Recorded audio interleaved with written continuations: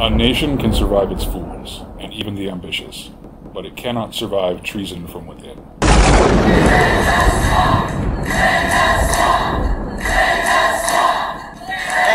been wrong about the wars, they've been wrong about jobs, they've been wrong about everything. The question is, are they stupid or do they have a plan? I actually think for the most part, they have a plan, but some are not too smart. Welcome to the Horrible Deplorable Show, the anti-globalist, America First program dedicated to dehoaxing the media and destroying the narrative. Here's your host, the founder and editor of the Daily Stir, Matt Wingard. Welcome to the Horrible Deplorable Show. I'm Matt Wingard, the Horrible Deplorable, and with me as always is my friend Doris. Hello, Doris. Hello, Matt. This is a podcast we originally started doing for the Gab community, although I know there are people outside of Gab who are listening now. You can find this podcast on iTunes, SoundCloud, Stitcher, Pocket Cast, and the 405media.com, which we play at 5 p.m. on Saturday and Sunday, so I hope you'll give us a listen. Okay, so the big news this week was Hurricane Harvey. And rather than go through the details of that, which you can get from the news and all that, I thought I'd give you my take on sort of what I saw as it all unfolded. And based on what we talk about in this show, I think you know where I'm going to go on this. It was interesting to see how the mainstream media, the networks and all the rest, have gotten to a point now where it used to be that they had a left bias, and that during normal times, they would be perpetrating that on an ongoing basis. And then when there was a fire or a catastrophe or a hurricane or an earthquake or something really significant, all of that pretense would get dropped, and they would just do their job as journalists for the next day or two, covering the events as they happen. So you could get this respite from their constant liberalism basically during some kind of major event. But we have progressed to the point now where we can't even escape it during a disaster. They bring their politics with them into the coverage of even a significant disaster like Hurricane Harvey. I saw it all over the place. Any decision that the president made was immediately criticized. Was he prepared? Was he prepared enough? Did he say enough soothing things? Were his tweets insensitive? Was his wife wearing the wrong shoes? Did he go to the Texas too quickly or not soon enough? Is he going to have to give up his tax cuts now to get money for Hurricane Harvey? I mean, just everything always through a lens of how can we... Oh, and then there was, the storm was made worse by global warming, even though really it's about the fact that Houston's the fourth largest metropolis in the United States. So more and more people are living in the path of hurricanes, and that's why these hurricanes are doing so much damage. It doesn't matter, apparently, that we had no significant hurricanes for a decade. There was, it's become a joke, minorities hit hardest or women hit hardest headlines. I mean, people actually make fun of that on the internet, but someone had a totally tin ear and went ahead and did a legitimate headline about how minorities were being hit hardest by Hurricane Harvey. Of course, that's assuming that minorities are poor. All minorities are poor. Politico put out a cartoon that would basically made fun of Harvey victims as Republicans or Trump voters, that they are suddenly clamoring for federal help, as a helicopter's coming to get them from the Coast Guard, even though they don't like government. And they deleted that within minutes, but of course everything lasts forever on the internet, and that was saved and shared around. I see that Charlie Hebdo this morning, the folks who got almost completely wiped out by Muslim terrorists in France, put out a cover that basically shows Harvey victims. It's basically the water level. People have drowned, and all you can see are the top of their flagpoles with the Nazi flags. And the idea apparently is that the people in Houston were Trump supporters, so they were Nazis, and they're the ones that are drowning. I mean, pretty stupid. But that is just, I think, reflexive. It's clear now, I mean, if in a major disaster like Harvey, they cannot help but bring their politics to literally everything that they're covering, then there's no shared national interest. I mean, I think you could make the argument when this stuff was dropped during a national crisis that there was still some vein of Americanism that everybody shared that reflexively would rise to the top. And it's not there now. Now, I realize that lots of people, Democrats and Republicans in Texas, just got to work helping folks and rescuing folks. And I saw a lot of people trying to make the argument, or making the argument, that that's the real America, that there isn't this division between us, that people get right to doing it. But our overlords are not in the same boat. I realize that rank and file American citizens can work this stuff out, but our overlords matter. They have a tremendous effect on the dialogue, on the narrative, on the tone, and they are absolutely intent on having their way. And they're a poison. They're a poison in the body politic, and they're a poison with a tremendous amount of power. Power dynamics they matter. And the fact that the most powerful people in our country don't have any feeling of camaraderie with us, cannot drop their politics during a crisis to just focus on the needs at hand, that's very, very telling. But I wonder how many humanitarians out there are really fed up with the press acting this way on something of this order.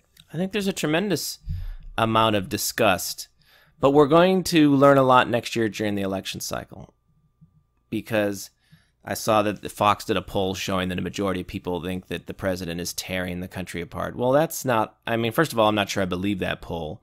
I would knock 10 points off just for the fact that these polls are always skewed, which would still put it around 45%. But that makes perfect sense when if you turn on the network news, which obviously I don't, and I encourage most of you not to, but, we all know that millions of people are still watching those stations, and they're being absolutely inundated with Trump is Hitler stuff on a daily basis.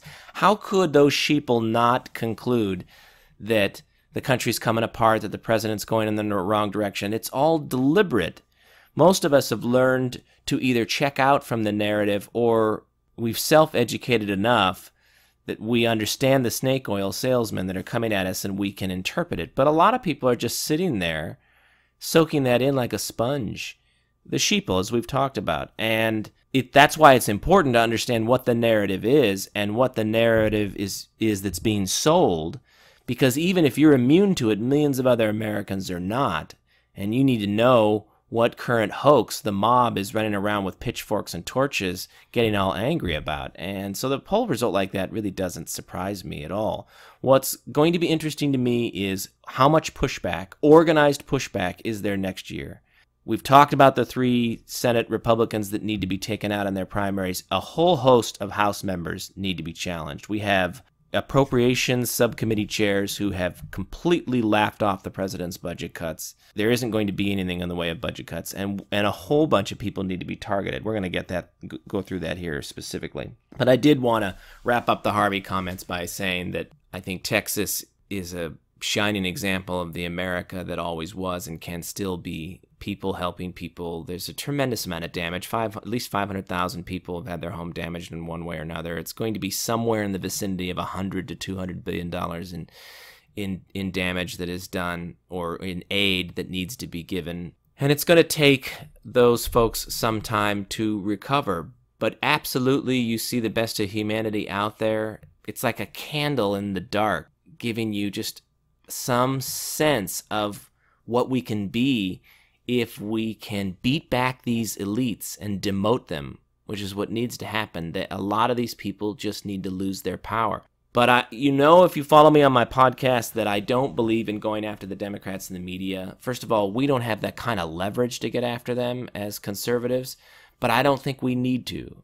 I'm convinced that the problem is within our own party, and that if we got our own house in order, I've said it before, that when Republicans are united, they never lose. If we can get our own house in order, if we can flush out the rhinos and eject them from the party and get a Republican Party that stands for the things that Trump's been talking about and backs him up, we'll move mountains, folks. We will move mountains. So out in San Francisco, the Patriot Prayer folks, who had been beaten back in Portland, attempted to hold a rally in San Francisco. Antifa, Romney's Angels, had made it clear that they would be there to violently confront them. The Patriot Rally folks decided to cancel that. I tweeted at the time and gabbed that I think San Francisco and a number of places in the United States are now free speech no-go zones. And some people decided to they went ahead and had their Antifa rally. It's supposed to be a rally against hate in which a few thousand of these hippie types show up, but Antifa always mixes in, and those folks because they're worthless pacifists, can't really do anything about that anyway. They're not the solution, trust me on that. Antifa comes flooding in and begins kind of indiscriminately attacking folks. Anybody with a Republican shirt or hat got attacked. Just reporters trying to cover them got attacked. And it's amazing that you got Nancy Pelosi condemned that, and a few people started to condemn that. Pay attention, Mitt Romney. But I just think it's amazing that they can go around. Nothing that happened in that park hasn't been happening for a year and a half. And the willful ignorance, the blindness that's been going on. Then Charlottesville occurs, and because there's some white nationalists and a handful of neo-Nazi types and a handful of KKK types, everybody's ready to just suddenly lift Antifa up as this group of angels protecting Americans. Anyone who'd actually followed them and their violent activity for a year and a half knew that was laughable, including the President of the United States when he plainly said there was violence on both sides. And now we're 2 weeks later, and you have a whole bunch of people admitting that there's violence on both sides. Now, I'm old enough to remember when that made you a Nazi. That was 2 weeks ago, by the way. That made you a Nazi because the President of the United States said there was violence on both sides. So just, again, it all just plays out in real time now. The kinds of things that used to take a decade to unravel, the kinds of media lies and hoaxes that would take years to unravel, they now unravel in a matter of weeks, sometimes hours. 2 weeks ago, the president was a Nazi sympathizer for saying that there was violence on both sides. And now, here we are, 14 days after that narrative was pushed on us, and Nancy Pelosi saying there's violence on both sides. They have no conscience. I've made this argument before about the 180-degree tactics. They'll say one thing on Monday and turn around and say the exact opposite thing on Tuesday, whatever serves their interests. And these are basically socialist, communist, left interests. They're going to push lies all the time. And there are a lot of people out there just drinking this poison on a daily basis from these folks. You know, when you're going to travel, you often look and see about health warnings. Makes me wonder what's happening in San Francisco.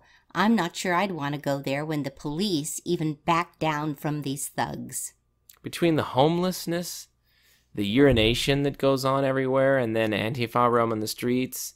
I happen to have some affection for San Francisco, had a relative that lived there for a while. I spent a bit of time in San Francisco, but there's nothing in San Francisco that's so wonderful that I wouldn't recommend abandoning the city at this point. There may be a time in the future when it'd be possible to return to San Francisco, but there's nothing about San Francisco, whether it's the view or the restaurants or just the vibe at times, none of that is worth what San Francisco has become. And I would not recommend that any tourist go anywhere near San Francisco. There are plenty of other places to go in the United States and in the world to have a good time and to enjoy beautiful views and food and all the rest. There's nothing that San Francisco has that's just irreplaceable.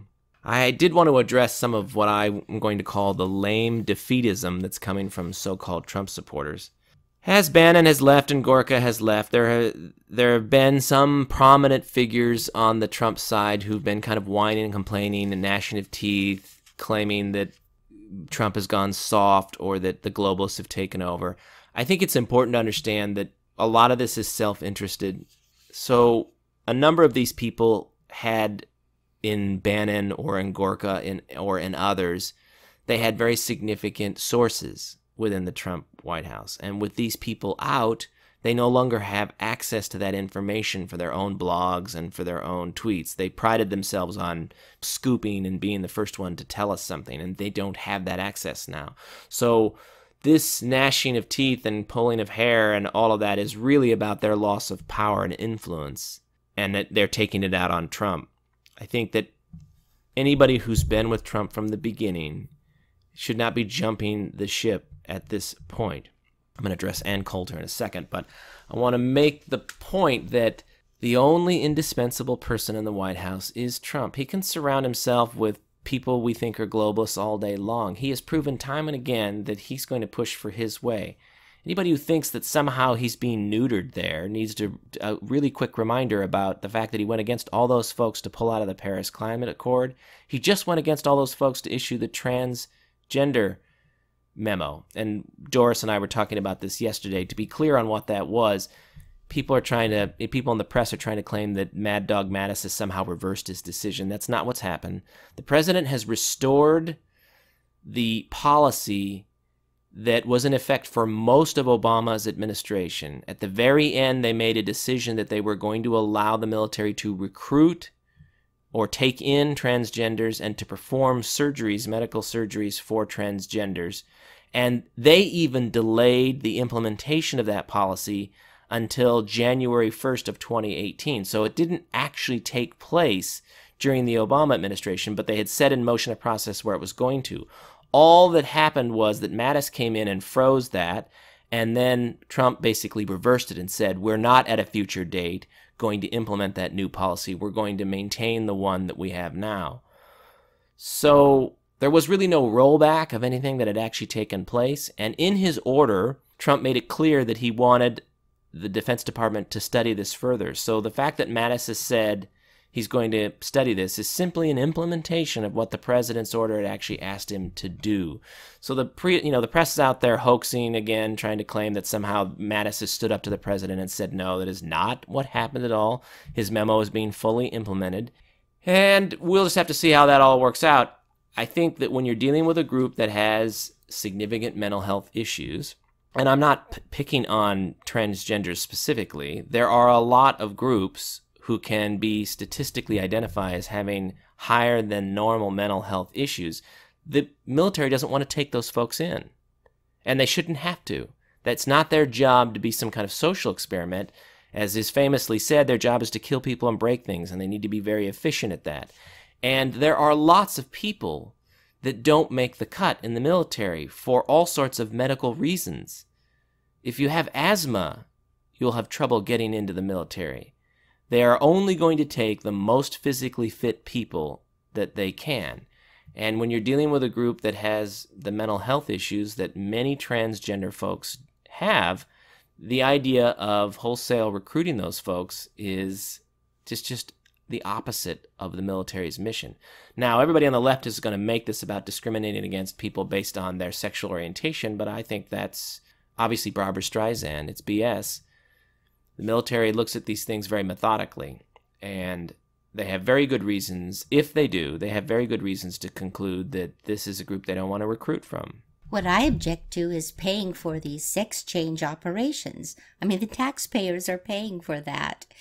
And what is it going to be next? That women in the military, that we can pay for having their breasts augmented? Well, the Navy deals with a problem of women on the ships who have to be airlifted out because they're pregnant.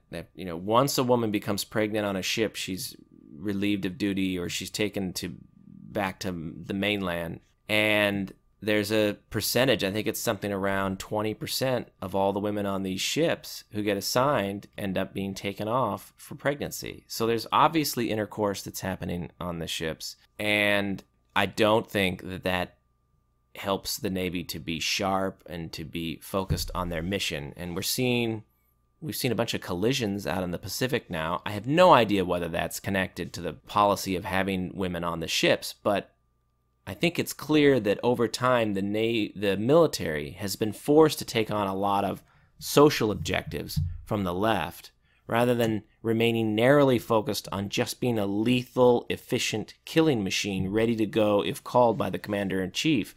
And that has to have some kind of an effect over time on their readiness. So whether they're directly connected or not, I think the general direction that the military is forced to go in by all of these leftist mandates is not good for them. And I don't believe for a second that the politicians who push these policies actually care about the people that they claim to be defending. I think these are tools to erode the military, which is an organization they do not like.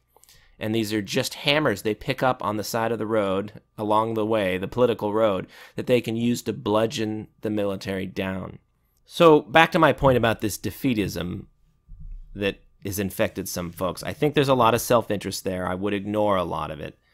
The president does what he wants to do. There was this article recently where someone leaked a conversation a private conversation in the Oval Office where the president was said, just flat out saying, I want tariffs. Bring me tariffs. And I know that he's pointing to some of the people in the room. And I know some of you don't want them, but I want you to bring me tariffs. So he's his own man. I think anybody who's been following him from the beginning could not doubt that fact, that he is his own man. We need to judge him on what the executive is empowered to do and what he does manage to get accomplished, and we will reassess his report card at the end of the year. But I already see people sort of transferring blame to him for things that the Republican Congress is not doing. And that's just Barbara Streisand again. We need to be holding these folks accountable for not being on the Trump train, folks that were elected.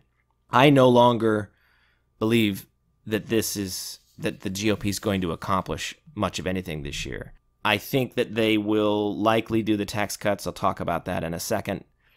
Some version of the tax cuts, but this is something the U.S. Chamber wants, and we've talked about this before. The conservative parts of Trump agenda, they move along. The nationalist parts get stalled by the GOP. The U.S. Chamber of Commerce wants the tax cuts, so I've noticed that gets a lot more friendly hearing in all of the right places. But there isn't going to be an Obamacare repeal. I doubt there's going to be wall funding. There will be no significant budget cuts. And you can now see and will see throughout the rest of this year who the GOP really are. It's on us to send a strong message to them by defeating those 3 key senators. I'm talking about Jeff Flake in Arizona, Dean Heller in Nevada, and Bob Corker in Tennessee.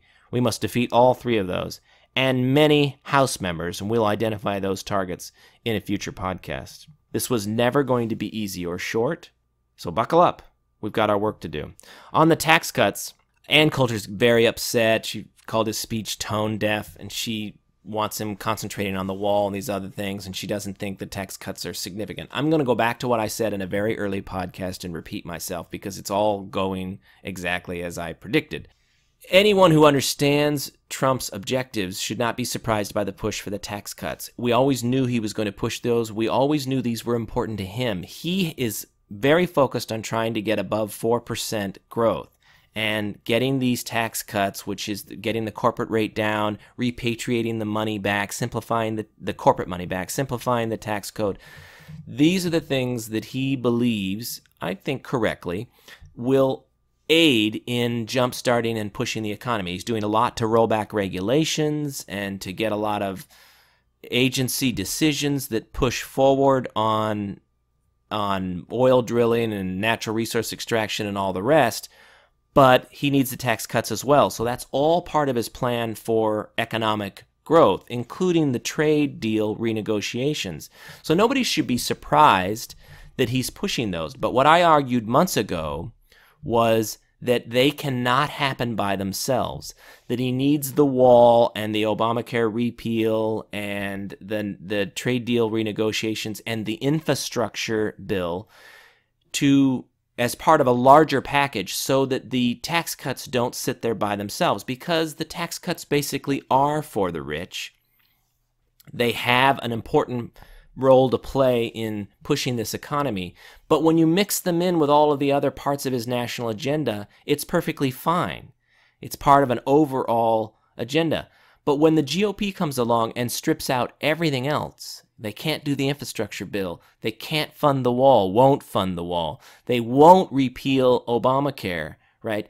The only reason regulations are being stripped back is because President Trump can do that himself through the agencies. The Congress is not assisting him in any single way except for what the chamber wants, which are the tax cuts. So just as I said months ago, we're headed towards a scenario where by the end of the year, the only accomplishment that will have occurred is the tax cuts.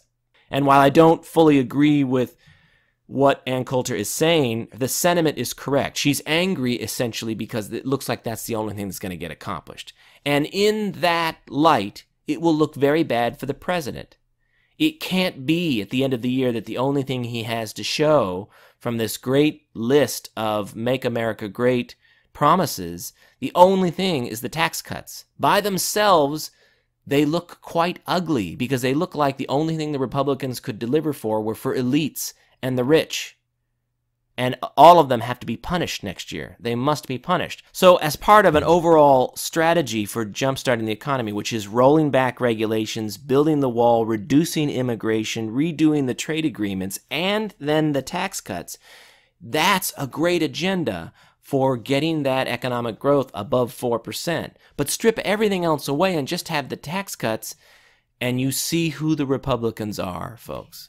And even though presumably both sides want infrastructure funding, how is that going to be affected by the billions that are going to have to be paid out for Houston?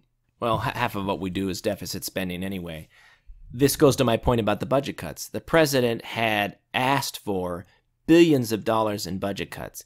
If we had a Republican Congress that weren't a bunch of liars who campaign on cutting the budget but now have the opportunity to do it and won't, there would be room in there for Harvey funding and for infrastructure. Most of the infrastructure package is being designed to not need a lot of federal government money. They're trying to do $1 trillion with like 200 billion of that in actual federal funds coming from the gas tax and other things, and the rest coming from essentially goosing corporations to do it in exchange for tolling fees, ownership of some of the infrastructure, what have you. They haven't really revealed the specifics of that infrastructure package, but it isn't designed to need $1 trillion in government funding. I think that we have to prepare ourselves for a very ugly reality at the end of the year. If the only thing first of all, it looks like only one of two scenarios is going to play out, and they're both very ugly. One is they do absolutely nothing by the end of the year. And the other scenario is that they manage to pass only the tax cuts by the end of the year. Both insanely stupid and ugly results. But either one is a complete and total indictment of the Republican Party as a group of frauds, as professional Washington Generals, players who throw the game to the Globetrotters on a daily basis because they're paid to. And we will have to take heads next year. I wanted to do a quick Russia hoax update. So Dana Rohrabacher is a California congressman who's actually gone out to the Ecuadorian embassy in the UK and sat down with Julian Assange and had a conversation with him. He's not giving specifics on that because he's expecting some releases from WikiLeaks in the near future. But he was on Hannity last night and startled Hannity in this conversation, which I'm going to recount because I thought it was so interesting. Hannity, who I think believes the Russia story, the Russia collusion story, is a hoax, but I don't think he can bring himself to believe that everyone is lying about this. So he says to Dana, what's your percentage of confidence that this entire Russia collusion story is a lie? And my sense is that Hannity expected Dana to say 90% or 85% or something like that. And Dana said, based on my conversations with Julian Assange and what I know, 99%. And there was just this stunned look on Hannity's face. He says, so for the last year, the media and the Democrats have just been completely lying about this? And I'm just chuckling, thinking, well, welcome to the party. I've been telling you folks that this thing is a total and complete lie from the beginning. I have enough background in journalism, and I have been watching these people for years that I can tell when they're lying, when they're desperately pushing a lie, when they're lying to themselves. I can just tell by the forced stories. I read some of these stories and I can just see the conversation between the editor and the reporter that prompted the story and how forced the language is. So many of these stories are so mealy-mouthed. If you read them and you're looking for them to actually state a fact, and you get down to like the 9th paragraph and they have yet to actually state something that's a known fact, it's all just innuendo and an unnamed source claims this. I have enough history with this that these are nothing burgers. You read these stories and you're like, you have not actually landed a punch here. You've made a lot of accusations, and a sheeple will read that and think, oh, the president's in collusion with Russia. But there were no actual facts in the story. And I could spot this a mile away that this thing was a fraud, and I have no doubt that that's how it's going to turn out. But I did want to make a point when you're looking at this lie unfold. A lot of people are making the mistake of thinking, well, the media's gotten really bad in the last 5 or 10 years. So much of what they do now is lying. I realize that this is part of the red pill process, but I need to push you along a little ways. If you think that the media's gotten worse in the last 10 years, 15 years, you need to check yourself and reevaluate your premises. What's happened is that social media and the growth of right-side media, right-leaning media, and the ability to fact-check this and to respond in real time, that's what's grown up in the last decade and a half. The ability to identify the hoaxing, to prove the lie quickly and efficiently, that is what has happened in the last decade. So it's the next step in your political evolution is to understand that if they are this big of liars, and then now they're being found out very quickly, they always were. And for a long time, there was no ability to fact check them and to prove the lie. And so things that were hoaxed and were put out there, the cement hardened. And they rolled down the conveyor belt, behind the present. If you think about a conveyor belt going back into history, the conveyor belt moves on, we're all in the present. But if you look back along that conveyor belt, all of that stuff that were their lies and their narrative pushes, they become the accepted history. And I invite you all to begin to look back at what you thought happened in the 90s, and what you thought happened in the 80s, and what you thought happened in the 70s, and ask yourself if it was all CNNs and MSNBC types that were delivering to me that news, how much of it was true? Think of how many Republicans were simply run over. And this is why so many Republicans now reflexively with things like Charlottesville accept the narrative and begin parroting the narrative, because they've grown up over decades, especially these senators. Remember, senators are sort of our oldest politicians. They're the ones that have been in the system for the longest, which means a lot of them started their political lives back in the 70s. And a lot of what you do as a politician is sort of formed in your first few years, your reality of how you got elected, what it took to get elected, and then you just sort of hone that throughout your career. So it's important to know when you're dealing with politicians, what decade do they come from and when was their reality formed? And most of our senators come from the 70s or the 80s, in which it was a free fire zone for the left. And they learned very early on to never fight the narratives because that was impossible. You would get destroyed if you fought the narratives. Your job on day one is to say, yeah, that's true, and I'm on the bandwagon as well. That's how they learned politics. So when you see, I know it's frustrating, and you see these Republican senators seem to be the worst when it comes to rejecting the narratives. They seem to be the ones that are the quickest to grab on to whatever the left is pushing and say, me too, I agree, yes, Nazis, the world's full of Nazis and we have to push back, and praise Antifa. Why do they do that? Because their political history is back when it didn't pay. You could not survive as a Republican by pushing back against the narrative. It's possible to do that and survive now. Trump could not have been the candidate that he is 20 years ago. He could not have survived without there being this bunch of mechanisms out there that could back him up. Those didn't exist 20 years ago. So, not that I have any sympathy for these folks, because they need to adjust to the reality, and if they're just going to continue to act like it's the 1970s where they have to parrot the left's narrative, then they need to be defeated and pushed out and replaced with people that understand that the landscape has changed and they don't have to be surrender monkeys all the time. But it does help you understand their actions. These new Republicans that come into the House, whose political careers maybe only go back 10 years or so, notice that they are very different. They tend to push back because they've been able to successfully do that, and they learned very early on in their career that you could push back and win. People like Orrin Hatch and McCain and others that go back to the 70s, they think that's a lost cause.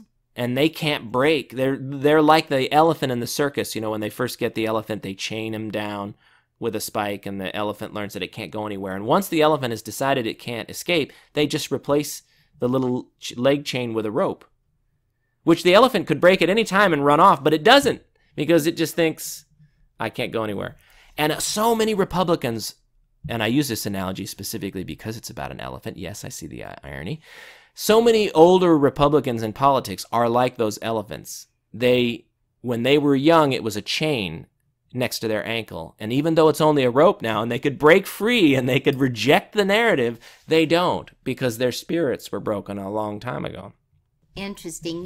Matt, I know you're a great reader of history and you're able to see so many parallels in today's world. So my question to you is, what 10 books would you recommend to help educate people? So I do get this question a fair amount because people know I read and they want recommendations. And I could recommend a lot of different books, and it would be very easy to recommend sort of basic things like Atlas Shrugged or a Thomas Sowell book or The Road to Serfdom, things like that. But I have over time decided that the best recommendation I can make is to focus people on the real history over the last 150 years of what's really been going on with the Communist Manifesto that was written by Karl Marx, which I do not recommend anybody read, much like the Dianetics, the Scientology book. I don't think that 80% of the people who claim they've read these books have actually read them. They're totally inaccessible books.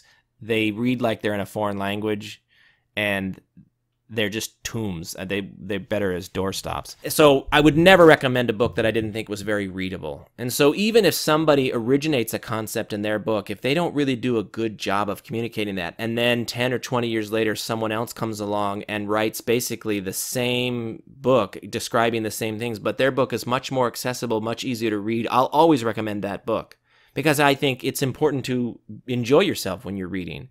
The best books are the books that can impart wisdom to you, but do it in an entertaining way, that are page turners. You just don't want to put them down. So I would never recommend a book that I just thought was dry. But second, as I was saying, I just think that the more important thing for people to do is to understand what's been going on for the last 150 years with this communist and then the international socialist movement that began in the late 1800s, which heavily affected and took over the progressive movement. All of this stuff that's been pushed on us, I think understanding that history, it makes all of the other stuff much more interesting, and I think you can jump off from there to a lot of other books. And also I would say, as a caveat, that there are a lot of figures on the right who just write a book or two because that's part of how they make money, and I don't generally recommend those books. I've read them, and some of them are okay, but they're just not that interesting, and I wouldn't generally recommend them. So of course, first of all, anything by Ann Coulter, because she's very readable, she's very funny. Ann Coulter is much better in her books and in her columns, in her writing, than she is in her interviews. She's not the best public speaker when it comes to interviews. It can be a little bit shrill, a little bit hard-edged, and the humor doesn't come through at all. She's already confessed that she's given up on trying humor in public interviews because stuff gets edited and used against her. But I always recommend Ann Coulter in her original form, which is her books. Read her books. They're all eminently readable. They're at times hysterically funny because her wit is just sharp, and she's very, very funny. And she is ruthless with the left in her books. And everything is footnoted, so they try to attack her. With every book that comes out, they find a couple of periods and commas that are in the wrong place, and they really can never land a good punch on her. So, with that all being said, I would recommend a series of books that outline the history of the left, because I think it opens your eyes to so much of what's going on. And so, in some semblance of order, I would start with a book by Joshua Moravchik called Heaven on Earth. He comes from a leftist family, and the book is essentially a history of communal attempts, both in England and the United States, where people got together and formed what were essentially socialist communities or communist communities where they were going to share alike. And each one, and this goes back to the early 1800s, they're all disasters. They don't work out. And he ties that book right into all of those policies eventually becoming government policies in the 20th century. And I recommend that book as a start because it gives you a sense of sort of the early socialist impulses in folks in the 19th century. And even though it was all failing, how it was just continuing to perpetuate itself because it became this religious fervor to believe that, as his book title suggests, they could create this heaven on earth if they just kept trying. Secondly, I would recommend Treason by Ann Coulter. My favorite book of hers is Treason, which goes over the history of communist infiltration in the United States and will revise your understanding of McCarthy and the HUAC committees and everything that was going on in the middle of the last century. Jonah Goldberg wrote a book called Liberal Fascism. There are a couple of people on this list who are never Trumpers, and while I would not recommend any of their columns today, and I think they're on their way out. They still contributed some things in their past to the canon, which are helpful. And in this case, Jonah Goldberg's Liberal Fascism is a great history lesson on fascism and what it was. It's an article of the left, and you cannot read Jonah's book and not come to an understanding that that's where fascism exists. And anytime then you hear somebody suggest that there are right-wing fascists, that there's a bunch of people on the right who are a bunch of fascists, you just laugh it off, because it has absolutely no historical precedence in the United States. After that, I would recommend Witness by Whittaker Chambers, who was this is one of the greatest books of the 20th century, but it's very readable. It's his autobiography of being a Soviet agent in the United States, and he knew Alger Hiss, and he has a famous role in history where Alger Hiss was accused, he's a member of the State Department, accused of being a communist spy. He denied it. The left and the elites came to his defense. Whittaker Chambers, who at the time worked for Time magazine, comes forward and says, I was his handler, I know this is true. Whittaker Chambers is sort of this fat, dumpy looking guy, and Alger Hiss is debonair and well-dressed, and so all the elites basically make this argument of, look at this guy, how could he possibly be telling the truth? Well, Whittaker Chambers had actually kept the microfiche in a pumpkin, in a hollowed-out pumpkin on one of his farms, and he led the FBI to that, and very quickly Alger Hiss is proven to be a liar and actually is convicted of perjury because he had testified, and he does time. And the left maintains that Alger Hiss was innocent until the Verona papers come out in the early 90s, in which it's now clear that everything that Whittaker Chambers said was true. But he writes this book about his journey. Eventually he ended up on National Review. He worked for William Buckley, and I think he committed suicide in the 60s. He was always dealing with depression. But the book is a fascinating read, and it's a window into what was really going on subversively in the country throughout the 20th century. I would follow that up with Radical Son, another insider account. This Radical Son is by David Horowitz, who was a red diaper baby, came from parents who were avowed communists, and was a 60s radical, prominent 60s radical, who made the journey in the 70s away from all of that. By the end of the 70s, he was essentially a Reagan supporter. And he wrote this autobiography, Radical Son, I believe in the 80s, late 80s. And it's a fascinating read about his interaction with the Black Panthers in the 70s. And eventually what happens is they murder somebody he had recommended to them as an employee, and they end up killing her. And he has to, that's, you know, there's that old saying about conservative is a liberal who is mugged by reality. And David methodically walks through how his conscience came after him, and he was not able to reconcile what he knew to be true about the Black Panthers and what he believed on the left. And his journey begins. And he outlines that all in detail. It's a very well-written, fascinating book. And again, pulls the veil back on the 60s and what was going on in the 60s. Then I'd recommend a book called Red Star Over Hollywood that was written by Ronald and Alice Rodosh. They go into great detail about Soviet penetration into the Screenwriters Guild and what was actually going on in the 30s and 40s in Hollywood and why HUAC came after them. He and his wife lay out the evidence, and once you understand what it was really like to be in that community, and they used to have these vicious star chambers where they would bring a screenwriter to someone's house, and that person would be berated because they'd written some script that was too pro-capitalist. And this person would then have to self-flagellate, and drop to their knees and essentially beg for forgiveness to maintain their membership in the group.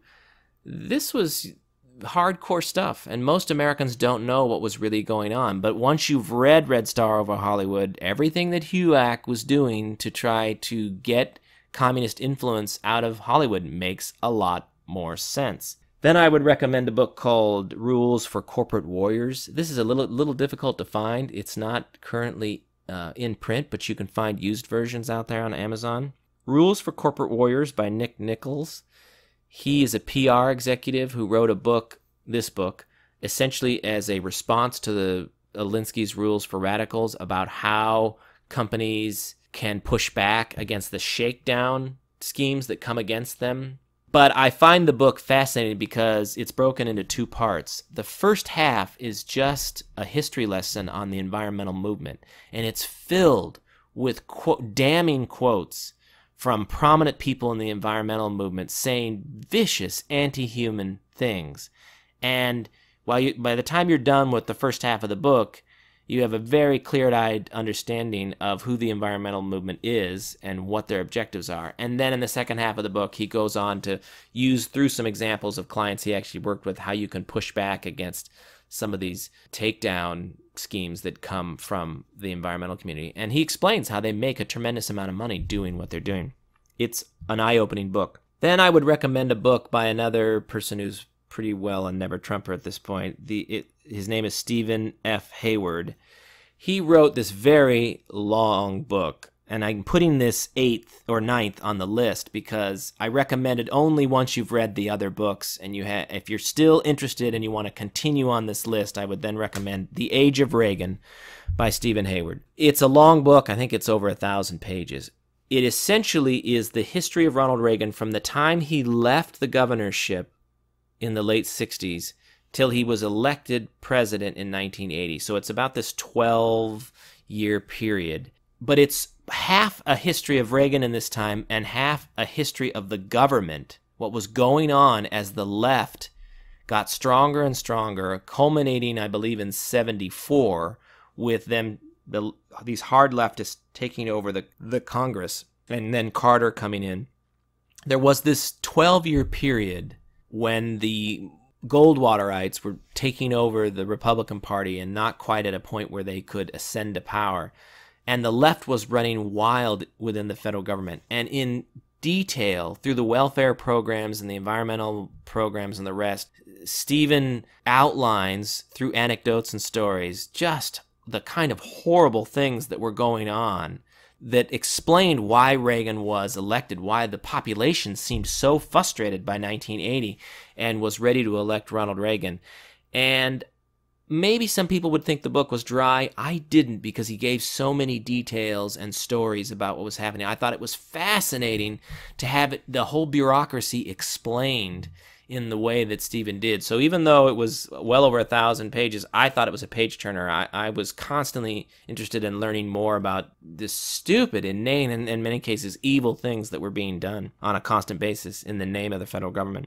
Lastly, I would recommend a book called Hoodwinked by Jack Cashel. Jack wrote a wonderful book that talks about a lot of the narratives from the 20th century that are just simply not true. So he has different chapters dedicated to different myths about the 20th century. I was shocked. Most of the things that he talked about in the book were things that I had just taken for granted. And he eviscerates Margaret Mead. Margaret Mead is a famous anthropologist who apparently went to this Micronesian island and wrote this seminal book. Well, he proves that she never even went there. And Alex Haley writes Roots, and he points out that most of Roots was plagiarized from another guy. A lot of it is not actually Alex Haley's story, personal story, and he was sued. Jack goes into the detail about the fact that he was sued by the guy who wrote this other book and ultimately settled with him. So one by one, he demolishes these narratives from the 20th century that are in the history books that people believe are true that are simply not true. And that one's a total page-turner, and I definitely recommend it. If you like that book, I would also recommend a book that Jack Cashel wrote called What's the Matter with California? A gentleman by the name of Thomas Frank wrote this book, What's the Matter with Kansas?, which I never read because I didn't need to, because it was such a left sensation that there were hundreds of articles about the book, and so you could read one of these articles and get the gist of what the book was about. So I get it. He was essentially making this argument of why are all these red state voters being hoaxed by social concerns like abortion when economically they're not very wealthy and they should be voting with Democrats on economic issues. And that was the thesis of this What's the Matter with Kansas? Well, Jack responded by writing this book called What's the Matter with California, in which he talks about, it really isn't a counter argument. He's not trying to make the argument that Californians should be voting Republican or anything. What he does in the book is talk about how California descended into an amoral chaos starting in the 50s and 60s. and that cancer spread all over the United States, how California was the place of a lot of firsts. And he goes back through a lot of stories which we know, but he pieces them all together, from the Manson murders to a whole bunch of other crimes, to talk about the kind of debauchery and evil that was going on. And he strings them in a pattern that lets you see this sort of slow decline of California and how they're all connected, rather than as sort of these isolated sensational stories that we are used to thinking of them as. It's a fascinating read, and that's an 11th book, so I'm not really recommending it as my 10, but I'm just suggesting that if you like Jack Cashel's book Hoodwinked, that would be the next one I would recommend. If you want to ask me a question, I want to make sure you have my email. I know that we post the podcast, and some of you feel like you don't have a way of communicating directly with me, so I'm going to give you my email address. It's mattmwingard@gmail.com, and I'm going to spell that out, mattmwingard@gmail.com. So if there's something you'd like me to talk about on the podcast, or a question you want answered, I'd be happy to do that. Just shoot me an email and let me know. I want to make another point about how immigration has changed the country. So I'm interested in genealogy stuff, and it led me to a fascinating question about immigration and how immigration changes the country. Doris and I have talked about this before. With all of the monuments being attacked, Christopher Columbus and Thomas Jefferson and the Confederate monuments and the rest, I've been trying to make this point that there are a whole bunch of people in this country who do not trace any ancestors back to that history. Some of us who do, we think of the United States as that begins in 1776, or even earlier with the Plymouth Rock and the Pilgrims coming over. But my argument would be, if you don't have a physical connection to that through an ancestor, that really doesn't seem like your history. If your ancestors came here in 1910 and became citizens then, and you were born here, or you're the grandson or the great-grandson, you're not that connected. Now, if you've married into other Americans, and therefore, your mother or your father is somehow connected to that, you still feel connected to it. But there are a growing number of people who have no ancestors that they can trace back in American history beyond, say, 1910 or 1890. Now we have a whole bunch of people who don't have any American ancestry, and I'm talking about American citizen ancestry, that goes back before 1960. So this matters, and it changes a country. And I'm going to start by making the point that I got curious about this myself, because I have one of my grandparents is Canadian, came from Canada, became a U.S. citizen. So obviously, through her line, I go immediately back to Canada and then France and places in Europe. So there's no American connection there. They came over to Canada in about 1905. But the other three grandparents do have an American history that stretches back, in some cases, all the way back to the early 1700s. I have some Swiss Mennonites that came over in the early 1700s and settled in Pennsylvania, and then I have ancestors, I can trace myself back to the Mayflower, which is not unusual. Millions of people can do that. But I worked out the percentage, and it works out to about 62% of my ancestry goes back through all of American history, and therefore 38% of my ancestry does not. It doesn't go back further than essentially the 1940s, when my grandmother came down from Canada. And I obviously am very interested in American history. I feel connected to it. I'm a conservative. I define myself through all of that history. But what happens when somebody's percentage drops to 40% or 20% or 0%? Right? And again, rather than zero, let's talk about what year does American history really begin for them based on they and their family. And as I said, for some people that can be 1960. And for a lot of people, it can be somewhere between 1890 and 1910. So it's no coincidence that it's not historical monuments from the 20th century that you're seeing being attacked, or that people are not that concerned about being taken down. It's monuments from before that a lot of people don't personally feel connected to.